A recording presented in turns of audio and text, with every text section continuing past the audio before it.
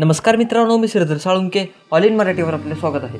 या व्हिडिओमध्ये एक असे ॲप्लिकेशन सांगणार आहे ज्यामध्ये मोफतमध्ये कोणताही टीव्ही चॅनल पाहता येतो व त्याबरोबरच अनेक चित्रपट पाहता येतात। तर मग चला सुरू करूया। त्या ॲपचे नाव आहे लाईव्ह नेट टीव्ही।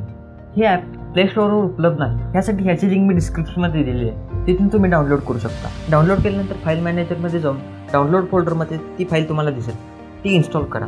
ओपन केल्यानंतर समोर तुम्हाला चॅनलची देशाप्रमाणे लिस्ट दिसेल।